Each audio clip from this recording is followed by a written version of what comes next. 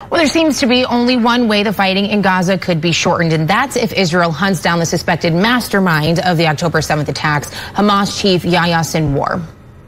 Yes, Israel says Sinwar is pulling the strings of the Hamas terrorist group. He's been nicknamed the Butcher of Khan Yunis and has been described by officials as both a psychopath and the face of evil. He spent more than 22 years in an Israeli prison for killing soldiers, but was freed during a hostage deal 12 years ago. Well, since then, he's risen to the top of the ranks of Hamas and has been labeled by the U.S. government as a global terrorist. IDF officials believe he has been coordinating recent hostage releases and other war affairs from the safety of an underground bunker in Gaza. Here's what we know about Sinwar and efforts to find him. Jamil Jaffer is a former White House counsel for President George W. Bush and now serves as the executive director of the National Security Institute at George Mason University's Law School. Welcome back to Morning Rush, sir. Good to have you.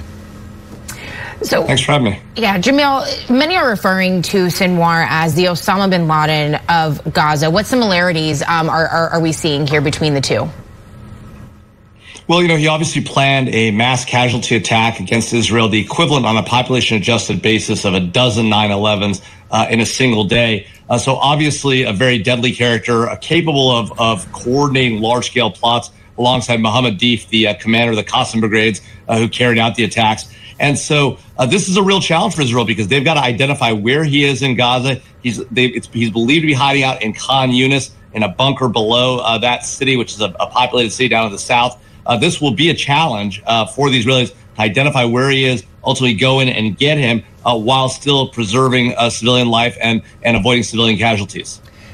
And at the end of the day, getting him obviously would be a huge victory for the Israeli military. But Gaza, Hamas is not just one man, and whenever one leader is toppled, another emerges. That's how this works.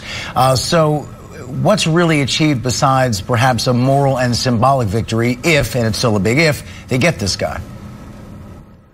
Well, I think a couple of things. One, it's always very helpful to keep the leadership of a terrorist organization on the run. The United States did that for the better part of 2 decades as we fought the war on terror. We made being the number 3 in al-Qaeda, the military commander, the most dangerous place in the world to be, or maybe the most dangerous job in the world. And that made it very hard for al-Qaeda to plan large-scale attacks and coordinate a response to the United States. The same is going to be true of Hamas. If you can take out the leadership, whether it's the number 2 like Yahya Sinwar, right, the leader of Hamas in Gaza, or his military commander Mohammed Deif, right, or even the leader of Hamas who lives in Qatar, right, Ismail Haniyeh, you can really achieve some success by cutting the head of the snake off. At the end of the day, you're right, though, you've got to take out a significant number of Hamas fighters to have a long-term effect on their capability to operate.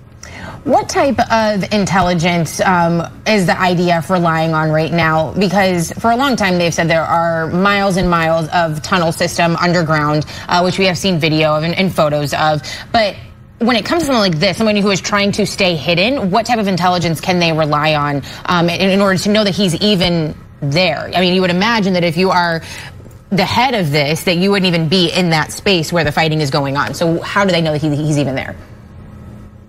That's right. So I think they're probably relying on a combination, like we did to get Osama bin Laden, a combination of human intelligence, assets on the ground to the extent they have them there in southern Gaza, geospatial imagery from overhead to identify where couriers are moving and the like, and signals intelligence, which for us in getting Osama bin Laden was critical because we picked that courier up talking to his family, and that's how we ultimately worked back the fact that he was, in fact, near Osama bin Laden. So they're using a combination of these things. Remember, it took us a long time to get Osama bin Laden, almost a dozen years. And so it's going to be a tough road to hoe for the Israelis. At the same time, there's no question they are very focused on going after this individual, Yahya Sinwar.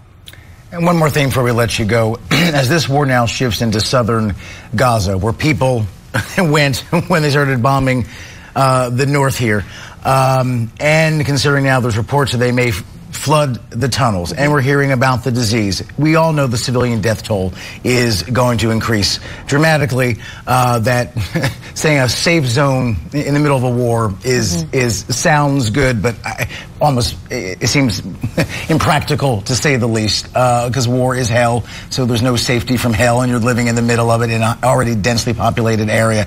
As the death toll and the crisis deepens, how do you think that continues to shape public opinion of the war, and does that shape where this thing goes ultimately?